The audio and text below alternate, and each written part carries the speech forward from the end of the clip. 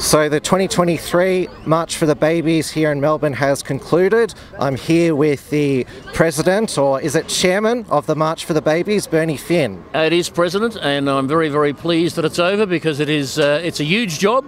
And we've had a very, very successful day, and thousands of people gathered in Melbourne today for exactly the same reason we gather every year, and that is to reach out to mothers, to protest and to remember the babies that have been killed over the last 12 months, and to let the community, the media, the politicians know that we are not going to go anywhere until we get justice, until we get a law which protects all children before and after birth.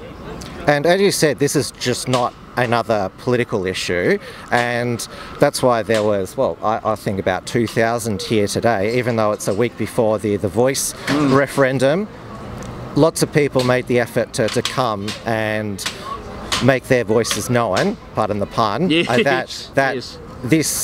This fight to protect the unborn isn't going to go away. Well, yes, they did, and I remember Maxine Moran, the Minister for Women, who said after the 2008 abortion law was passed, she said, this issue is dead, this issue is over, it's finished. She lost her seat at the following election, of course, on that issue. I just would say to her, I'd say to all her friends, that we're going to keep coming back here. And yeah, there were 2,000 or 3,000 here today, but I think next year we're going to have a lot more because there are a lot of people who are out campaigning today on the Voice issue in preparation for next week. But I think there are a lot more people who will be here next year, and I'm looking forward to seeing them. Now, there's normally a counter-protest, a pro-abortion rally. About 10 years ago it got really violent, but it got cancelled, the Facebook event. All they could muster was two women with a blowhorn and coming up on stage at the outside Jacinta Allen's office. That was it. Yeah, that was it. That really surprised me. I've not seen that before. 10 years ago, as you say, we had a particularly violent demonstration where people were seriously injured, and I've got to say I rang the police minister that night. I rang the chief commissioner. I was not happy, to say the very least, and I was in a position to do it then, of course. But now the pro-abortionists seem to have gone away, and that's a good thing as far as I'm concerned, because they are sad. They're a sad group of people, and as I said when when we were attacked a little bit earlier, I said to our people, I said just pray for them because they need help. They need help. Many of them are carry on as if there's something severely wrong with them, and I think it's sad.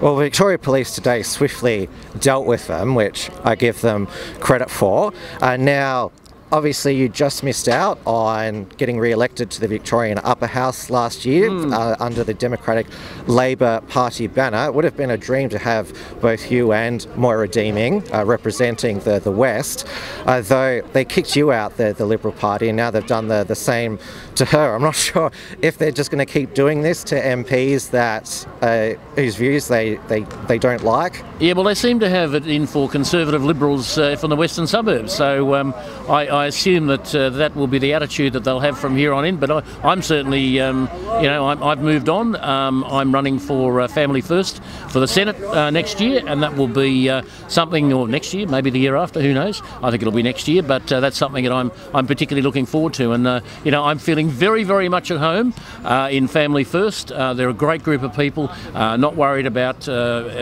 external factors. They're just totally committed to the issues that we are all committed to, and so different to what I'm used to. And I must say, you're looking great. You certainly knocked away the Wu flu you had earlier this year. Yes, I did, yes. And you've certainly got, well, going around again, you've still got a lot of fight in you. Oh yeah, I'm not prepared to turn up the toes yet. There's a fair way to go. There's a lot of things. As I said in my speech earlier, I could have very easily gone to Queensland and sat on a beach for the rest of my days. Very tempting it was too. But at the end of the day, I know that there's a lot of work to be done, and I'm rolling up my sleeves and getting on with it, and taking on new challenges if that's what the bloke upstairs wants me to do. And I might finish off with, well, you're one of your other big passions is the Richmond Football Club. I'm a Brisbane Lions supporter, so I was quite well. Let's say I wasn't pleased to see there was a few Collingwood paraphernalia there. How did that make you feel? Yeah, I'm not sure whether we should encourage that. I don't know whether we want to do that. But look, I was very sad to see the Lions lose last week. I thought they put in an extremely good performance, and I thought a great effort all year. I like Chris Fagan. I think he's a pretty solid individual. So when they lost, I was disappointed. When Collingwood won, I was even more disappointed. But that's the way it goes, and all I can say is, roll on 2024. The Tiger Premiership number 14 beckons.